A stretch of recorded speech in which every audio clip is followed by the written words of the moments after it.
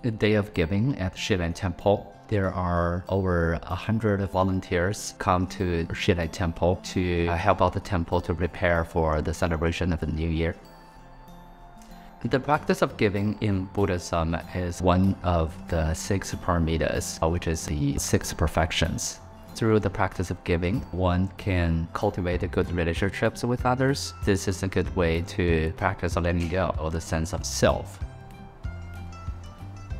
The sense of self is the root cause for all sufferings. The world is full of conflicts, even wars between people, conflicts between nations. This is all come from that sense of self-interest. And when people are practicing giving and sharing, that is giving away the sense of self, and that would bring more peace, more good relationships between people, more peace to the world, more happiness and beauty to the world.